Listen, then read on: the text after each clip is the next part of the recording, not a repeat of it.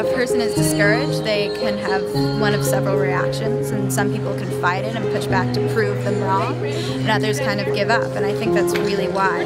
I know especially in North Carolina, like there's a lot of like teen pregnancies, so we could do like daycares at schools.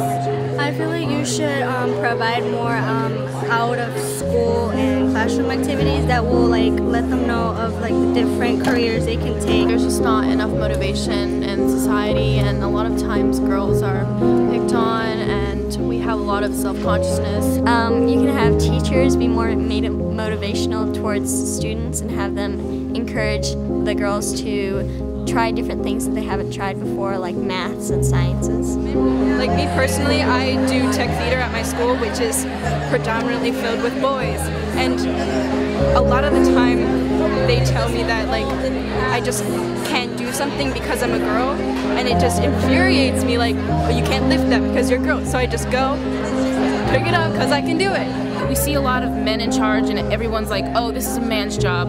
Men need to do this, you need to stay home and do this, this, and that.